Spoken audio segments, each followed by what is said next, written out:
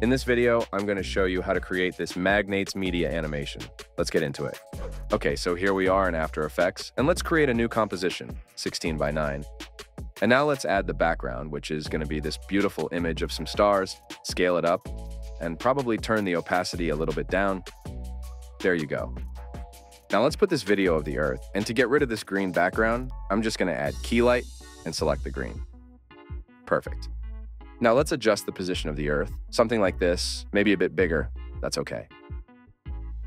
So now to make the Earth a bit more greenish, just going to add a color balance and just adjust the colors.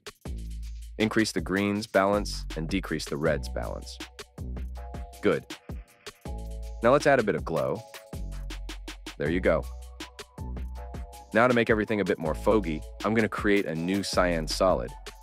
Decrease the opacity so I can see what am I doing. And now I am going to select the pen tool and draw a mask around the Earth, something like this. It doesn't have to be perfect. And now let's add some feather and probably increase the opacity a bit.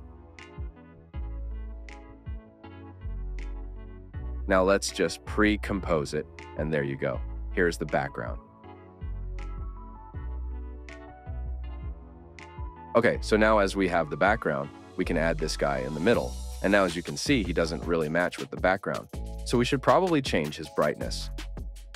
For that, just type brightness, put it on the layer and adjust it. Something like this. Okay. Now let's adjust the colors as well. So for that, I'm going to add a color balance to, again, match the colors. Perfect. Now let's make everything 3D and create a new camera. So as we can see, the video start a bit zoomed. So for that, I am going to change the position of the camera, and then a few seconds after, it should be zoomed in quite a lot. Something like this. Okay. Now, to make the Earth come from the bottom, again, I'm just going to add position keyframes, move it a bit down, and the few seconds in, put it in the middle. Now, as you can see, the top of the image is pretty sharp. So, to make it better, I'm going to create a mask, and then just add a bit of feather. Now to make this movements a bit more realistic, I am going to ease them. There you go. With this movements, you can always play on the speed graph and just adjust them to your likings. Now to spice up everything, I'm going to create new adjustment layer and add exposure to it, something like this, and then just create a new mask and add some feather. Perfect. And now to make this transition of the whole Earth changing red, I am going to duplicate this layer. And with hue saturation, we're just going to change the color to red and probably decrease the lightness a bit too. Nice. Now to make the transition of the color smooth, I'm going to add linear wipe to the red Earth and just add some feather also. Then to make the old man turn red is just the same thing as we did for the Earth. Now we can see that this camera zooms out after the colors change. So for that, we're going to create a new keyframe, something like this.